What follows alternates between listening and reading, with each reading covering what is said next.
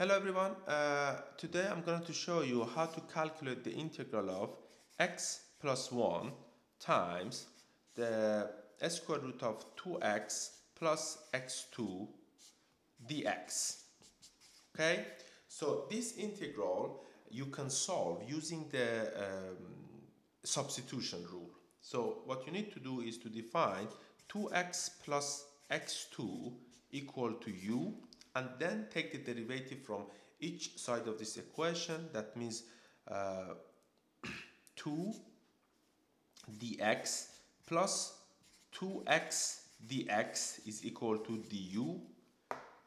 In other words, if you factor 2 dx here, 2 dx times 1 plus x will be equal to du. In other words, 1 plus x dx will be equal to 1 divided by 2 du, right?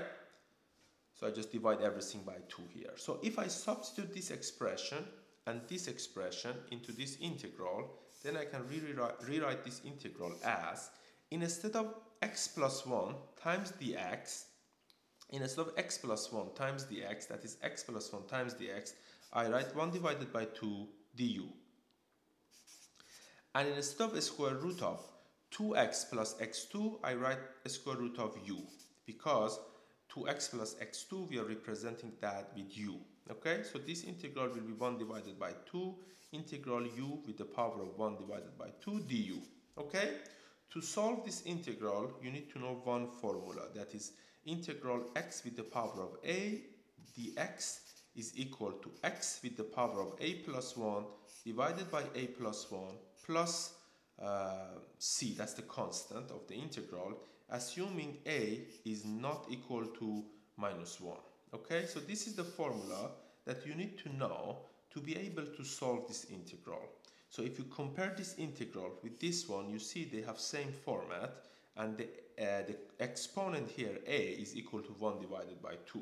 That means I can use this solution to solve my integral, which will be equal to 1 divided by 2 times u with the power of a plus 1, that is 1 divided by 2 plus 1, divided by a plus 1, that is 1 divided by 2 plus 1 plus c, that's the constant of the integral.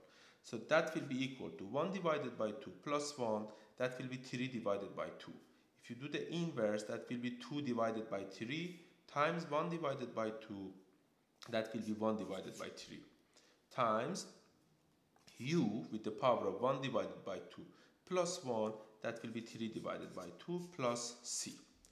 At this stage, all you need to do is to change the parameter u, or to substitute the parameter u by the function that you used at the beginning to define it. So that will be equal to 1 divided by 3. Instead of u, I put this one, that is 2x plus x2 with the power of 3 divided by 2 plus c, that's the constant of the integral, and that is the solution to our integral. I hope you found this video helpful. I will upload more examples to this channel, so if you are interested, please feel free to subscribe.